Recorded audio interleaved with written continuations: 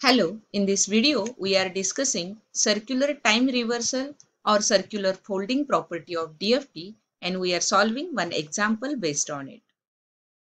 Circular time reversal property. If x of n is the sequence and if its DFT is x of k, and if we circular time reverse the x of n, its effect in a frequency domain is this DFT x of k also get reversed. This symbol indicates it is a circular time reversal. The same circular time reversal, we can write it as a x of n minus n, its DFT x of n minus k. So in some book you may find the circular time reversal can be written like this. Now let's understand what is circular time reversal or time folding. Suppose this is our x of n, 1, 2, 3, 4. These are the sample values. 4 samples are there. Now, when I want to fold it, first sample is as it is, and other samples we are writing in a reverse order. That means 4, 3, 2.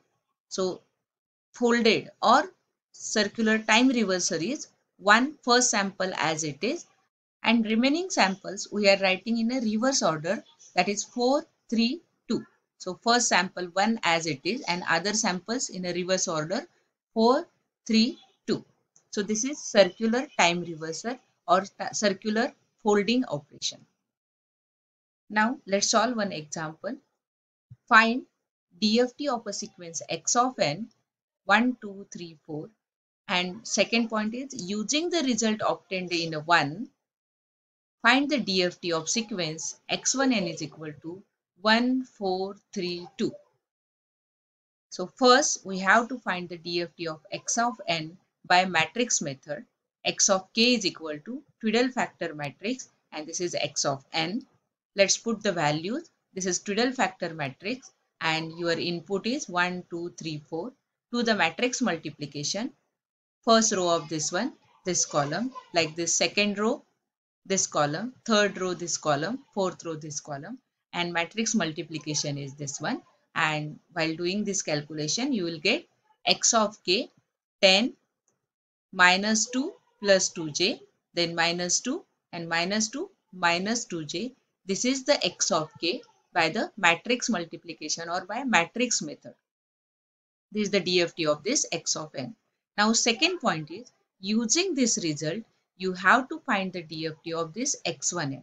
So we have to use this x of k to find the x1k, DFT of x1n.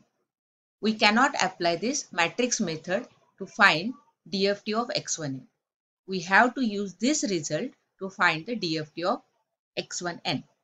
Now, for that, you should know the relation between x of n and x1n so that you can decide which property you can apply. So this is your x1n and this is your x of n.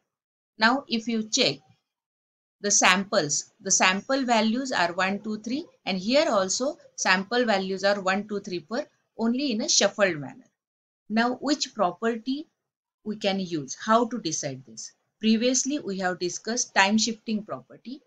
If we apply time shifting, what happen? One time shift is 1, 4 will come here, then 4, 1, 2, 3. But our sample is x1n is 1, 4, 3, 2. So how to decide whether we can apply time shifting or time reversal property? So first always check your first sample. If first sample is same and other samples are just shuffle version, you can decide. If first sample is same, then there is no time shifting property. It is time reversal or any other property. So let's check first sample is same, and if we fold it, it is 4, 3, 2, that is reverse order. So this x1n is nothing but folded version of x of n, circular time reversal or circular time folded version of x of n. So here we can use circular time reversal property. That is, x of n is the sequence if its DFT is x of k, and if we fold this x of n in frequency domain also, we can fold this x of k. Now x1n is nothing but folded version of x of n. So x1 of k is nothing but folded version of x of k. So x of k we calculated by matrix method. So we need to calculate x1k. We have to fold this x of k. So first sample as it is and other samples in a reverse order.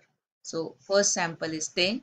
Then reverse order means this sample will come here -2 -2j, then -2 and -2 plus 2j. So this is the x1k. This is the example where we have used time reverser or time folding property of DFT. Thank you.